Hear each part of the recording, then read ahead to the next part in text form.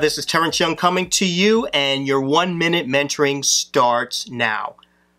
Do you react or do you reflect in your life? What do I mean by that? When obstacles or challenges come to you, are you the type of person that reacts to them instantaneously? Such as if you get bad news, do you react in a way that brings you down?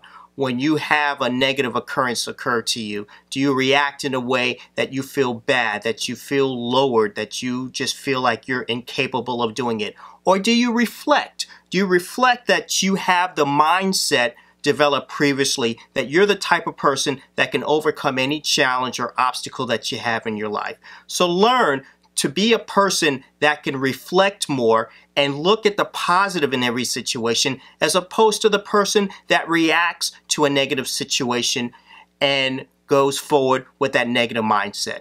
Be the person that reflects, not reacts. Until next time, take care and be well.